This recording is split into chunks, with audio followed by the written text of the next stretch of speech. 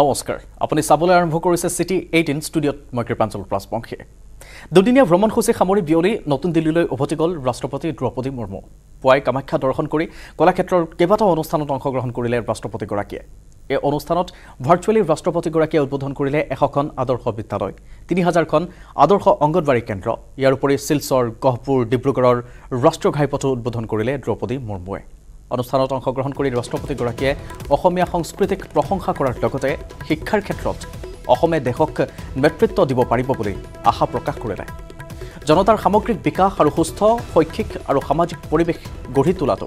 এখন চৰকাৰৰ প্ৰধান দায়িত্ব বুলি ব্যক্ত কৰি দ্ৰৌপদী মুৰ্মুৱে অসমৰ উন্নয়নৰ ধাৰা প্ৰশংসা কৰিলে অনুষ্ঠানত মুখ্যমন্ত্ৰী ডক্টৰ হিমন্ত বিশ্ব শৰ্মাই চৰকাৰখনে গ্ৰহণ কৰা বিভিন্ন জনকল্যাণমূলক আঁচনিৰ বিষয়ে ব্যক্ত কৰি কয় যে অহা ছমাহৰ ভিতৰত 1 লাখ নিযুক্তিৰ লক্ষ্য সম্পূৰ্ণ কৰা হ'ব এপিনে কলাক্ষেত্ৰৰ অনুষ্ঠান সামৰি খানাপাৰা হেলিপেডত উপস্থিত হয় ৰাষ্ট্ৰপতিগৰাকী খানাপাৰাত ৰাষ্ট্ৰপতিগৰাকীক বিদায় জনালে ৰাজ্যপাল আৰু মুখ্যমন্ত্ৰীয়ে ইয়াৰ পিছতে বৰঝাৰ বিমানবন্দৰৰ পৰা দিল্লীলৈ উৰা মাৰে ৰাষ্ট্ৰপতি দ্ৰৌপদী মুৰ্মুৱে আৰু এই অনুষ্ঠানত ৰাষ্ট্ৰপতিগৰাকীয়ে ইতিমধ্যে মন্তব্য ৰাখিছে আমি তেখেতৰ মন্তব্য শুনাবলৈ চেষ্টা কৰিম তাৰ পাছতে মুখ্যমন্ত্ৰী ডক্টৰ হিমন্ত বিশ্ব শৰ্মাৰ ভাষ্য আগবঢ়াম একাদিক্ৰমে शुरू की जा रही परियोजनाएं स्वास्थ्य शिक्षा रेलवे सड़क निर्माण पेट्रोलियम तथा महिला सशक्तिकरण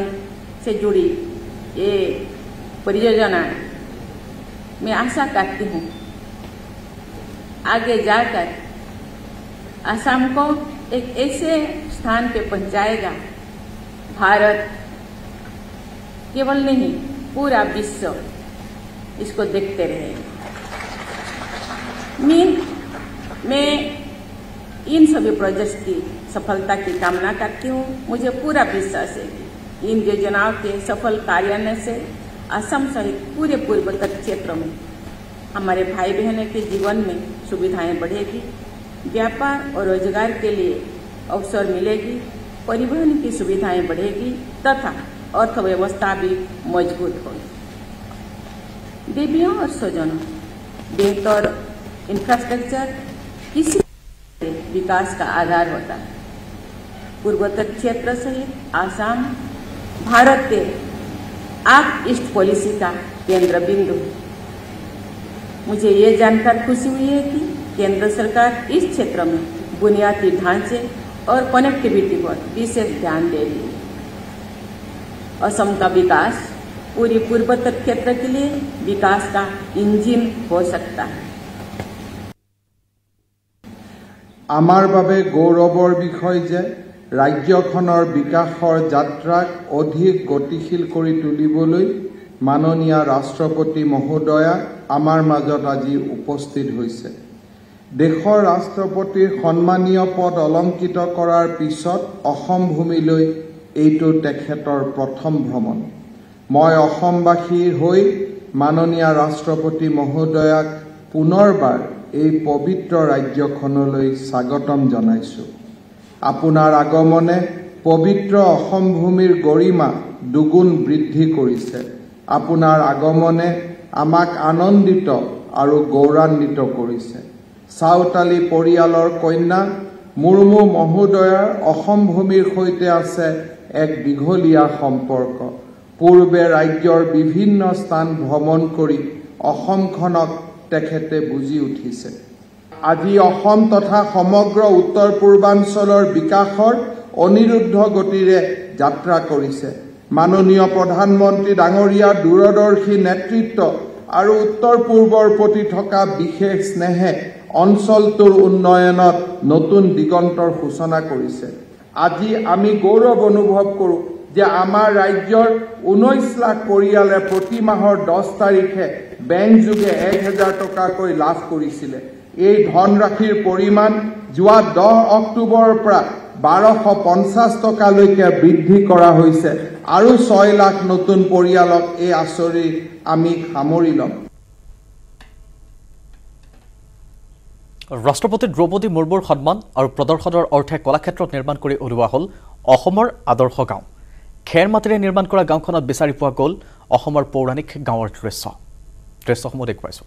বহু লোকে আদৰ্শ গাঁও পৰিদৰ্শন কৰি অভিভূত হৈ পৰিল আটক ধুনীয়াকৈ নিৰ্মাণ কৰা খেৰ মাটি বাঁহৰ ঘৰত দেখা গ'ল ফল ফুলৰ গছৰ লগতে আন আন গাঁৱলীয়া পৰম্পৰা অসমৰ গাঁৱৰ এই দৃশ্যপট দেখি অভিভূত হৈ পৰে ৰাষ্ট্ৰপতিগৰাকী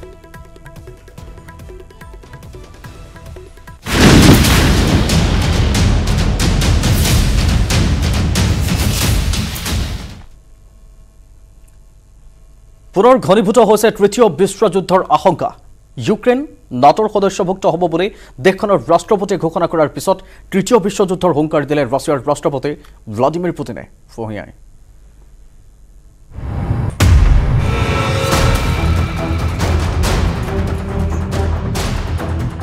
আকৌ তৃতীয় বিশ্বযুদ্ধৰ আশংকা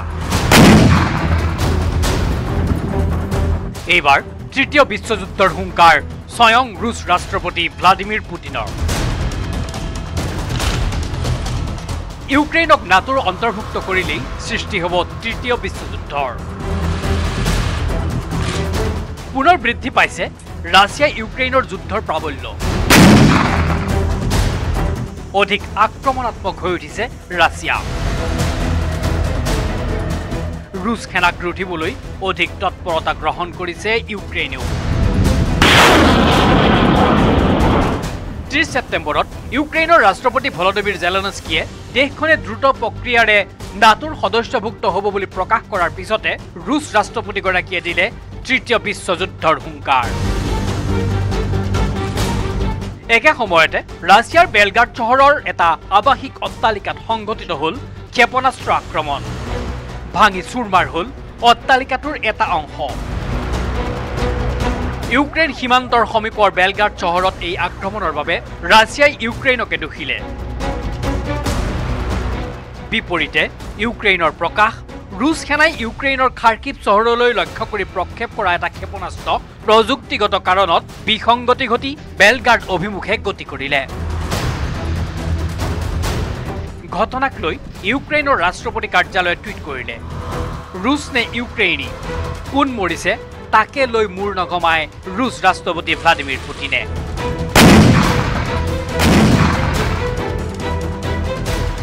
10 অক্টোবৰত ইউক্ৰেইনৰ ভিন্ন স্থানত ৰুছ মিছাইল আক্ৰমণৰ প্ৰভাৱ এতিয়াও আঁতৰা নাই চলি আছে উদ্ধাৰ অভিযান মাইকলিভ চহৰৰ এটা ধ্বংসস্তূপৰ পৰা ইউক্ৰেইনী সেনাই উদ্ধাৰ কৰিলে এটা কণমানি ক্ষেপণাস্ত্ৰ আক্ৰমণে ধ্বংসস্তূপত পৰিণত কৰিছিল কৃষ্ণ সাগৰৰ উপকূলৰ চহৰখনৰ এটা অট্টালিকা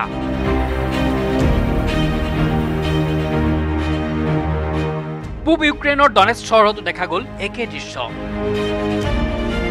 চহৰখনত সেনাৰ উদ্ধাৰ অভিযানত ধ্বংসস্তূপৰ পৰা ওলাই আছে মৃতদেহ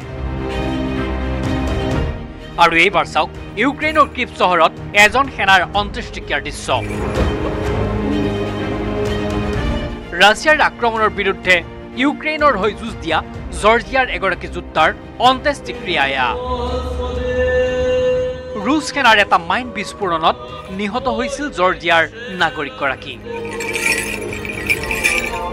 দেশৰ বাবে প্ৰাণ আহুতি দিয়া বিদেশী নাগৰিকগৰাকীক ইউক্ৰেইনী সেনা সাধাৰণ জনতাই জনাইছে সশ্ৰদ্ধ বিদায় ইপিনে ৰুছ সেনাৰ নৃশংস আক্ৰমণৰ বিৰুদ্ধে সদায় মাত মাতি আহিছে ইউক্ৰেইনৰ ৰাষ্ট্ৰপতি ভলোদিমিৰ জেলেনস্কিয়ে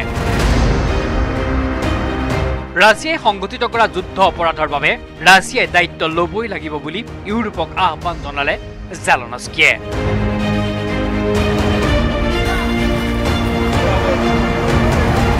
news desk report news 18 Assam north east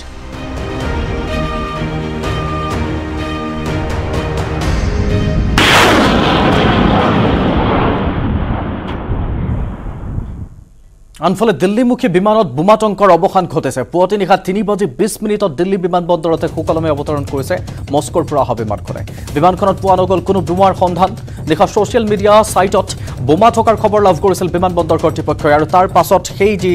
এটা চেপা উত্তেজনাই বিৰাজ কৰিছিল সেই বোমাতংকৰ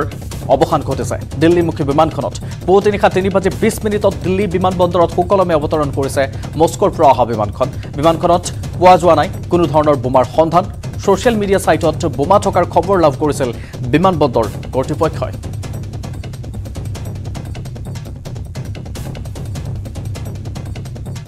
উত্তৰ ফিলিপাইন্সৰ কাপাছত যুদ্ধকালীন পৰিস্থিতি প্ৰচণ্ড গোলা বাৰুদৰ গৰ্জনে ভেদিছে আকাশ বতাহ ক্ষেপণাস্ত্ৰৰে সুসজ্জিত আমেৰিকাই দেখুৱাইছে শক্তি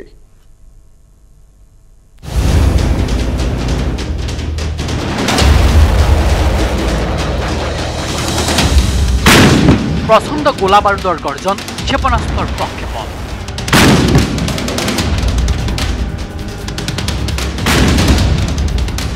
জুই কোলা ধোঁৱা টেংকাৰৰ চলাচল সেনাৰ যুদ্ধকালীন কুচকাৱাজ উত্তৰ ফিলিপাইন্সৰ কাপাছত দেখা গৈছে যুদ্ধকালীন পৰিস্থিতি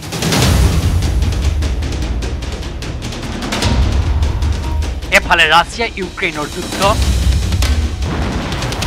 আনফালে চীন টাইৱানৰ যুদ্ধৰ আবাহন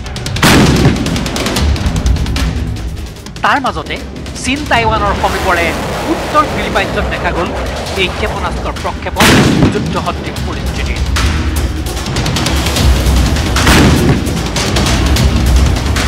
লক্ষণীয়ভাৱে উত্তৰ ফিলিপাইন্সত এই যুদ্ধসদৃশ পৰিস্থিতিৰে জড়িত আছে মাৰ্কিন সেনা ফিলিপাইন্স আৰু মাৰ্কিন নৌসেনাই যুটীয়াভাৱে চলোৱা সামৰিক কচৰতীয়া এই সামৰিক কচৰতত প্ৰক্ষেপিত দীৰ্ঘ দূৰত্বভেদী ক্ষেপণাস্ত্ৰ কোনো নিৰ্দিষ্ট দেশ বা ভূখণ্ডক লক্ষ্য কৰি প্ৰক্ষেপ কৰা হোৱা নাই যদিও আমেৰিকাই যেন বুজাই দিছে দীৰ্ঘ দূৰত্বভেদী ক্ষেপণাস্ত্ৰেৰে সুসজ্জিত America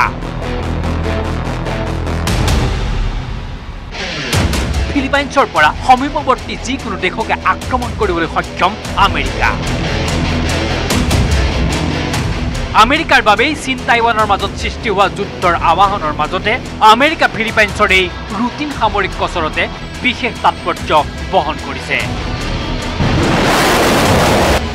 news desk report news 18 Assam north east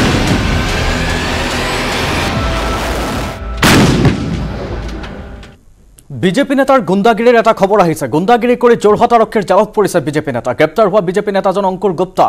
মহিলা সাংবাদিকক আক্ৰমণৰ অভিযোগ উঠিছে ব্যৱসায়ীজনৰ বিৰুদ্ধে এই ঘটনাত আহত হৈছে মহিলা সাংবাদিক প্ৰিয়ংকা সেনাপতি কেমেৰা পাৰ্চন সৌৰভ চক্ৰৱৰ্তীকো আক্ৰমণৰ অভিযোগ বিজেপি নেতাজনৰ বিৰুদ্ধে দীপাৱলীৰ প্ৰস্তুতি সম্পৰ্কত বাতৰি সংগ্ৰহৰ বাবে গৈছিল সাংবাদিক দুগৰাকী আৰু তেনে সময়তে এই ঘটনাটো সংঘটিত হোৱাৰ খবৰ আহিছে গুণ্ডাগিৰি কৰি যোৰহাট আৰক্ষীৰ জালত পৰিছে বিজেপি নেতা মহিলা সাংবাদিকৰ ওপৰত হাত উঠাইছে সাংবাদিক বুলি নকয়ও মহিলাৰ ওপৰত হাত উঠাইছে সেইটো এটা ডাঙৰ কথা বিজেপি নেতাগৰাকীয়ে গ্ৰেপ্তাৰ হোৱা বিজেপি নেতাজন অংকুৰ গুপ্তা বুলি জানিব পৰা গৈছে ইতিমধ্যে ব্যৱসায়ীজনৰ বিৰুদ্ধে আন বহুতো অভিযোগ আছে যদিও মহিলা সাংবাদিকক আক্ৰমণৰ অভিযোগ উঠিছে ঘটনাত আহত হৈছে প্ৰিয়ংকা সেনাপতি কেমেৰা পাৰ্চন তেওঁৰ সৌৰভ চক্ৰৱৰ্তী তেওঁকো আক্ৰমণ কৰা বুলি ইতিমধ্যে জানিব পৰা গৈছে তেওঁলোকে দীপাৱলীৰ প্ৰস্তুতি সম্পৰ্কত প্ৰশ্ন কৰিবলৈ গৈছিল বা বাতৰি সংগ্ৰহৰ বাবে গৈছিল তেনেকুৱা সময়তে ঘটনাটো সংঘটিত হোৱাৰ খবৰ আহিছে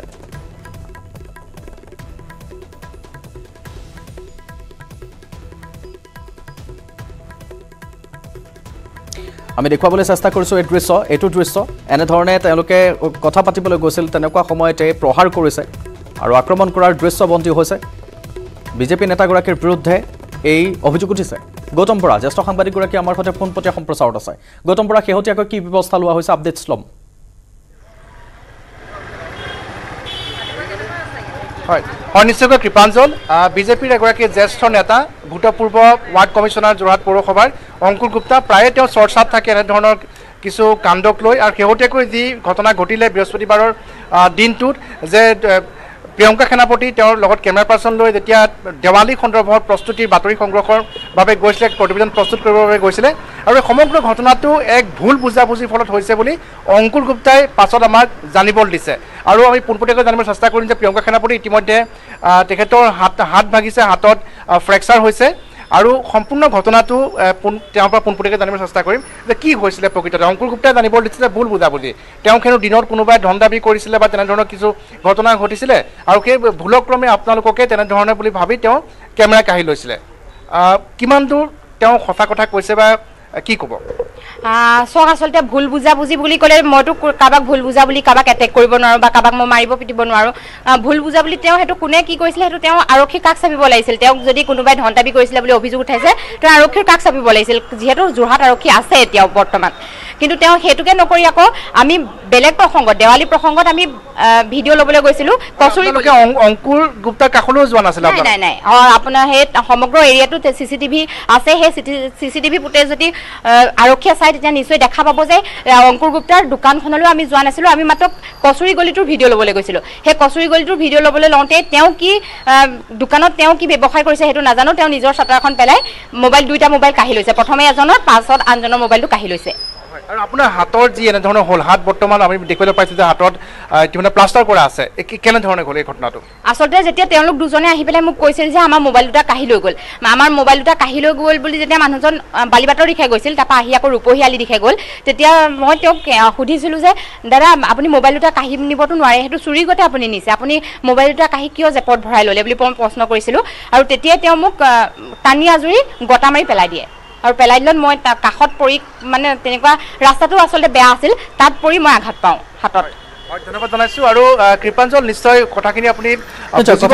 স্পষ্টকৈ কৈছে কিন্তু তাৰোপৰি ডাঙৰ কথাটো হৈছে যে তেওঁ যোনেই নহওক তেওঁ বিজেপি নেতাই হওক বা যোনেই নহওক মহিলা এগৰাকীৰ ওপৰত তেনেকৈ হাত উঠোৱাটো কোনো কাৰণতে সহ্য কৰাৰ বিষয় নহয় বা সমীচীন নহয় তেওঁ বিজেপি নেতাই হওক বা সাধাৰণ লোকে হওক কিন্তু তেওঁ যিহেতু এটা তাত তেওঁৰ এটা নাম আছে বিজেপি নেতা বুলি তেখেতক সকলোৱে জানে ভূতপূৰ্ব বুলি আপুনি ইতিমধ্যে জনাইছে তাৰ পাছত এনেধৰণৰ ঘটনা সংঘটিত হোৱাৰ পাছত আৰক্ষী ব্যৱস্থা কেনেধৰণে লৈছে আমি নিশ্চয়কৈ জানিব বিচাৰিম এই মুহূৰ্তত আৰক্ষীৰ কি ভূমিকা সেই বিষয়ে জানিব বিচাৰিম গৌতম বৰা হয় হয় হয় নিশ্চয় কৃপাঞ্জল অংকুৰ গুপ্তাক ইতিমধ্যে যোৱা নিশাই আৰক্ষীয়ে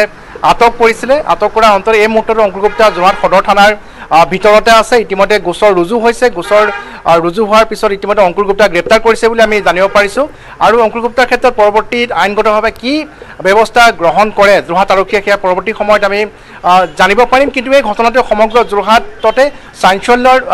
সৃষ্টি কৰিছে কিন্তু তাৎপৰ্যপূৰ্ণ কথাটো হৈছে যে কৃপাঞ্জল এখেত এগৰাকী বিজেপিৰ জ্যেষ্ঠ নেতা বুলি সকলোতে পৰিচিত যদিও এই মুহূৰ্তলৈকে কিন্তু অংকুৰ গুপ্তাৰ কাষলৈ আমি থানালৈ তেখেতক খবৰ ল'বলৈ অহা কোনো এজন বিজেপিৰ কৰ্মকৰ্তাক দেখা পোৱা নাই অৰ্থাৎ কালি নিশাৰ পৰা এতিয়ালৈকে অংকুৰ গুপ্তাৰ খবৰ ল'বলৈ কিন্তু যোৰহাট সদৰ থানালৈ এজনো বিজেপি কৰ্মকৰ্তা অহা নাই গতিকে এই বিষয়টো এটা তাৎপৰ্যপূৰ্ণ বুলি বিবেচিত হৈছে গতিকে আৰক্ষীয়ে কেনেধৰণৰ আইনগত ব্যৱস্থা গ্ৰহণ কৰে যদিহে তেওঁ ভুল হৈছে তেতিয়াহ'লে তেওঁলোকক সকলোৱে মানি লৈছে তেওঁলোকৰ কৰ্মীসকলেও নিশ্চয়কৈ মানি লৈছে যে তেওঁ ভুল কৰিছে গতিকে তেওঁক এইখিনি সময়ত সহায় কৰাটো নিশ্চয় অযোগ্য হ'ব সেইকাৰণে হয়তো নিশ্চয়কৈ যোৱা নাই কিন্তু গৌতম বৰা তেওঁ এটা কথা এইমাত্ৰ যেতিয়া বাইদেউগৰাকীয়ে কথাখিনি কৈছে মহিলাগৰাকীয়ে কথাখিনি কৈছে তেওঁ কৈছে যে তেওঁলোকৰ ওচৰলৈও যোৱা নাছিল কেৱল কেমেৰা কৰি আছিল ভিডিঅ' কৰি আছিল তেনেকুৱা সময়তে তেওঁলোকৰ মোবাইলকেইটা কাঢ়ি নিছে আৰু তেনেধৰণে মাৰপিট কৰিবলৈ চেষ্টা কৰিছে কিয় তেওঁৰ দোকানত এনেধৰণৰ কিবা থাকিব পাৰে নেকি সন্দেহজনক কিবা আগে পিছত তেনেকুৱা কিবা খবৰ আছে নেকি হয় হয় হয় হয় নিশ্চয়কৈ কৃপাঞ্জল যে প্ৰিয়ংকা সেনাপতি তেওঁলোকৰ কেমেৰা পাৰ্চন যি গৈছিলে তেওঁলোকে কচুৰি গলি ভিডিঅ' সংগ্ৰহ কৰিছে আৰু অংকুৰ গুপ্তাই পিছত আমাক সেই কথা অৱগত কৰিছে যে তেওঁ এওঁলোকক চিনি নাপায় আৰু তেওঁলোকে যেতিয়া ভিডিঅ' কৰি আছিলে কচুৰি গলিৰ অংকুৰ গুপ্তাই ভাবিছে যে তেওঁৰ দোকানৰ কিছু ফুটেজ সংগ্ৰহ কৰিবলৈ গৈছে আৰু পৰৱৰ্তী সময়ত আৰক্ষীয়ে যিহেতু জালত লৈছে বা জেৰা কৰি আছে গতিকে পৰৱৰ্তী সময়ত নিশ্চয়কৈ সকলো কথা ওলাব গৌতম বৰা আপোনাক ধন্যবাদ জনাইছোঁ এইখিনি কথা শেহতীয়াকৈ আপুনি জনালে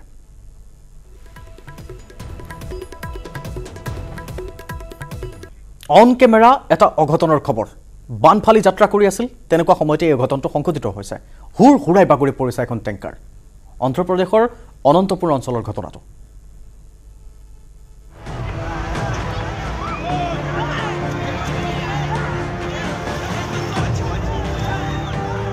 বাঢ়নি পানীত বাগৰি পৰিল এখন টেংকাৰ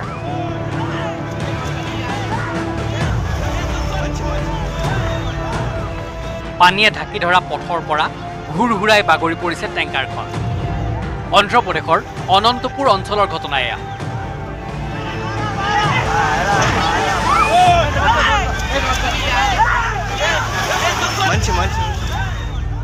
ৰাজ্যখনৰ ভিন্ন প্ৰান্তত হোৱা ধাৰাসাৰ বৰষুণৰ বাবে ঠায়ে ঠায়ে বানপানীৰ সৃষ্টি হৈছে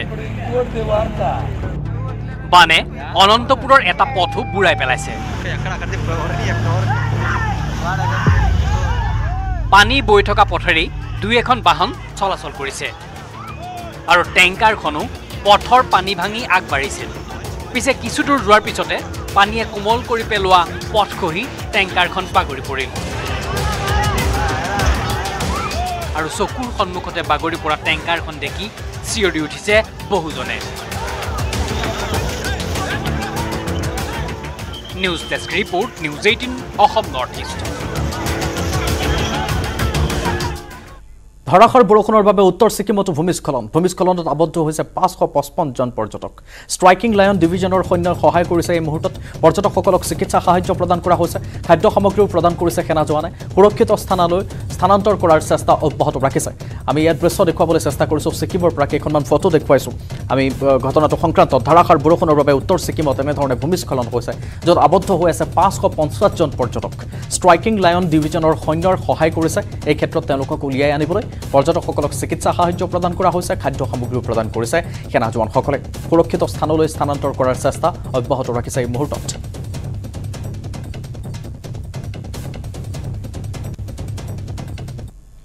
GMCHৰ কৰ্মচাৰীৰ আত্মহননৰ ঘটনাক লৈ চাঞ্চল্য বিষাক্ত ইনজেকশ্যন লৈ আত্মহনন টেকনিচিয়ান পাপু দাসৰ নলবাৰীৰ বৰভাগৰ আৰংগমৌত ঘৰ এই মৃত যুৱকজনৰ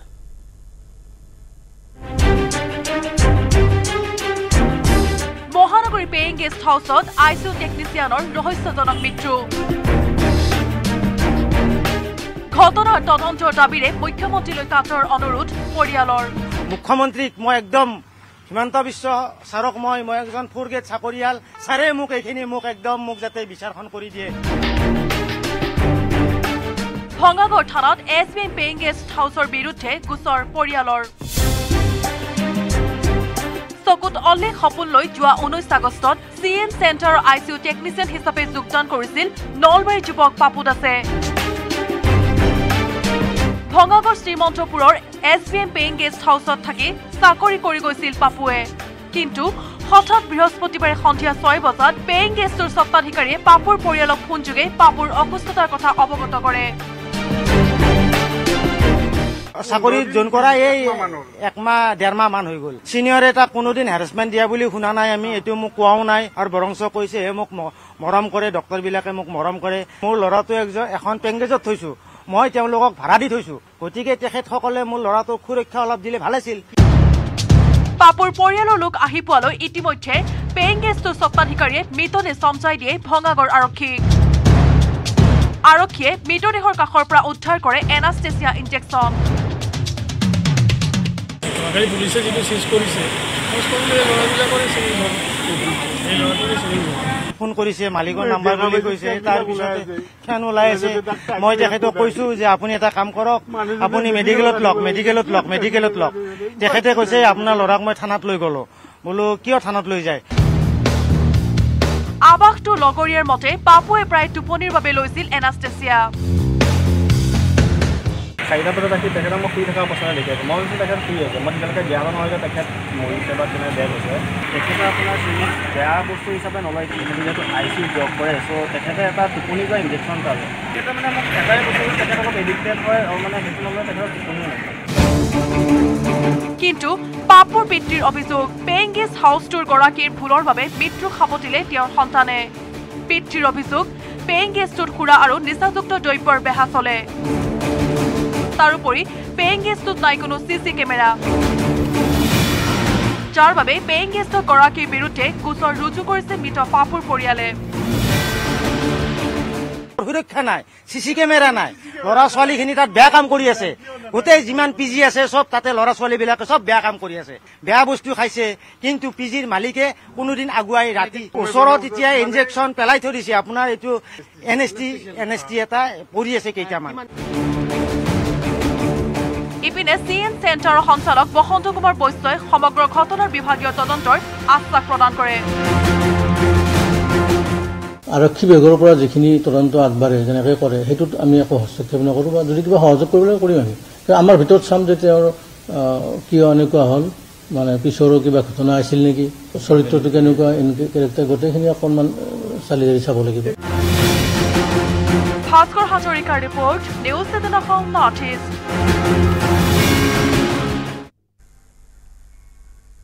অব্যাহত থাকিব City18 ল'ব লাগিব আন এটা বাণিজ্যিক বিৰতি